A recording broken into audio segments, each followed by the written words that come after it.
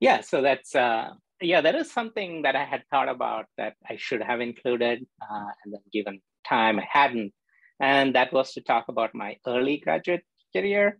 And so I think it's worth pointing out that I had a great time as in grad school, had a great advisor, but I ended up with my eventual advisor only towards the end of my second year. So there was like the first 2 years, I actually had worked with two other people before that. And I think it's important to point out that it didn't work out, and it was, a combination of, let's say, like mismatched expectations between the faculty and myself, and also not clear lines of communication, not real open communication.